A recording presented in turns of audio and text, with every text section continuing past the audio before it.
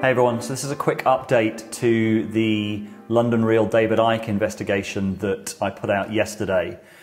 And the reason for it, I mean, go and watch that if you haven't seen it, because this film will make a lot more sense if you have. So the reason for doing this update is that David Icke's YouTube account was taken down last night. This just highlights all of the issues that I was talking about.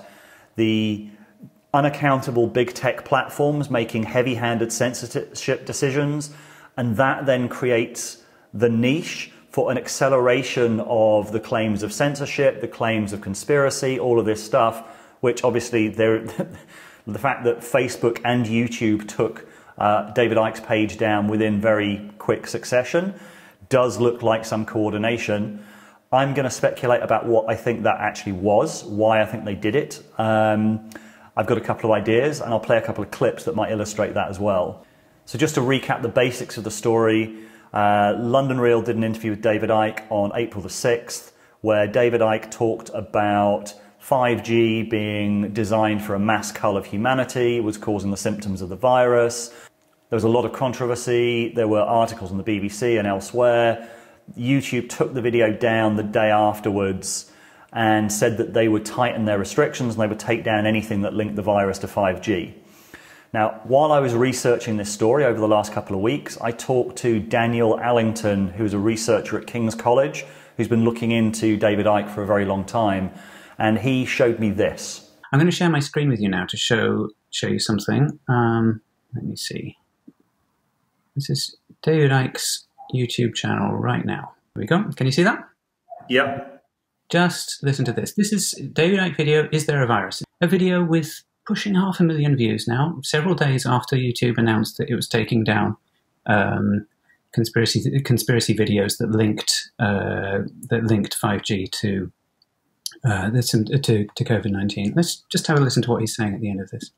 And the more they expand 5G, which is why they're trying to do it as fast as possible, the more people are going to get sick, and the more people are going to test for exosomes renamed COVID-19. Just to clarify, this is after YouTube said that they would be taking down everything that linked 5G to coronavirus. Mm-hmm. Yeah, this is indefensible. So what I think has been happening is that other journalists have been finding this story as well, have maybe talked to Daniel. He's told them again about, or they've just looked on David Icke's site as well and seen that that David Icke is saying stuff on his site that is similar to the stuff that got taken down.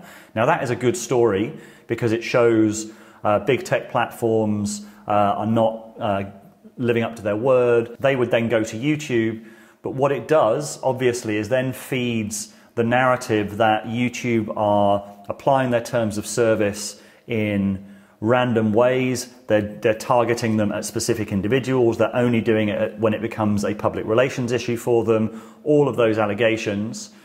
This is exactly the kind of dynamic where you get these narratives and a lot of truth in those narratives as well. Hang on, who are these people who are making these decisions? Who are they? They're not being accountable. They're not being consistent. All of this stuff. So London Real have already put up this video in the wake of David Icke being taken off YouTube. And yet now these trillion-dollar technology companies that hide behind their community guidelines now that they treat subjectively, coincidentally enough, have banned him within 24 hours, Facebook and now YouTube. We will not be silenced. We will not be censored, and we will not be stopped. Now is the time to join the resistance and join London Real. The digital freedom platform is happening, all right? It's going to be in full effect tomorrow. If you want to be a part of that, go to londonreal.tv/freedom. Become a founding member of this platform. Some people don't get it, all right? And some people do get it. Some people want to be counted, and your name will be there etched in stone as someone who helped us fight on the front lines for freedom. Or do you want to be someone who sat back and let others fight for your freedom? That's the question. So then we have this weird dynamic where YouTube's algorithm is rewarding this. I don't know about you, but London Real's content is always at the top of my feed, despite them claiming that YouTube is this massive censor. And the whole thing just illustrates the point that I was making yesterday. We do not really have a way of solving this problem. All we have is big tech firms making unaccountable decisions really badly, and we have no kind of crowdsourced or democratic way of holding these truth claims to account. Again, go and watch that film if you haven't seen it, because it won't make a lot of sense otherwise. So as I say again, I'd love to do an interview with Brian Rose. I'd love to do an interview with David Icke. And if I did an interview with David Icke, I would do it responsibly. I would put it up on YouTube. And if they were going to take it down, try and take editorial decisions on my behalf, that is a free speech battle that I think would be really worth having.